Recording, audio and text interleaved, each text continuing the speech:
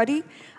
It's time for our next session, which is probably to me the most interesting part of this entire conference, what we like to call governance stories. I think two of the key things that came out of the distinguished opening panel that we had this morning is one, that the threats that we're experiencing today they're quite exponential, and they have new forms that we haven't seen before, and therefore completely new models of governance, the kind that the disarmament and the weapons sector has not seen before, need to come out. And secondly, we spoke about the changing nature of public accountability. I think that was another very interesting thing to touch on.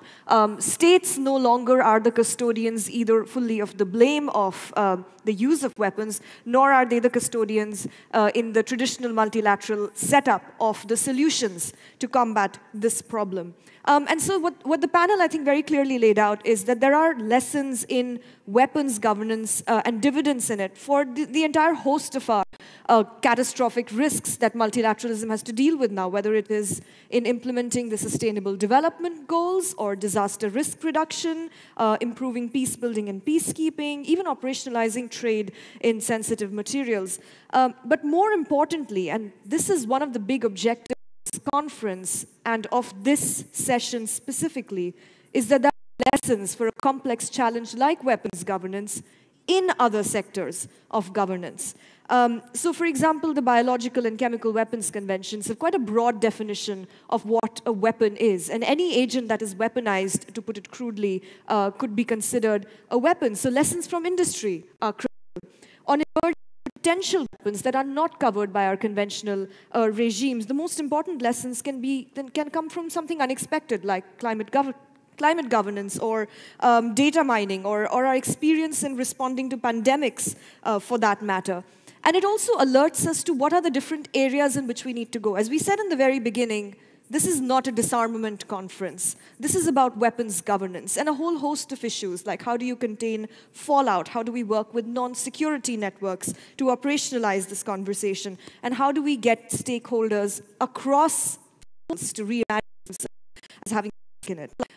So today we have 7 governance stories, leaders from fields that are very different from the traditional arms and security sectors, who will make presentations here on some of the very effective models they're working with. At the end of the first batch, we will get together for a discussion. We will have them all up on stage, and we will have a Q&A with the audience.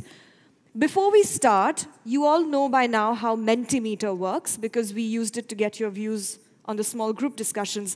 Now, if you could go back to menti.com at the end of all our conversations, and we're going to get a sense from the room on how closely you thought the models that you heard today could impact and how closely they were linked immediately to the questions of weapons governance. So without further delay, I'm going to request our first speaker. Before that, let me remind all the speakers you have between 10 to 12 minutes to wrap up your speeches. I have been informed by the organizers that there will be consequences if you don't do that. I didn't ask them what, but we all know they're experts in weaponry. So, our first speaker for the day, Mr. Harjeet Singh, who is the Global Climate Lead for Action Aid, and he's going to be speaking to us about civic and private sector stakeholders' roles at various levels of climate governance. Harjeet, the stage is yours.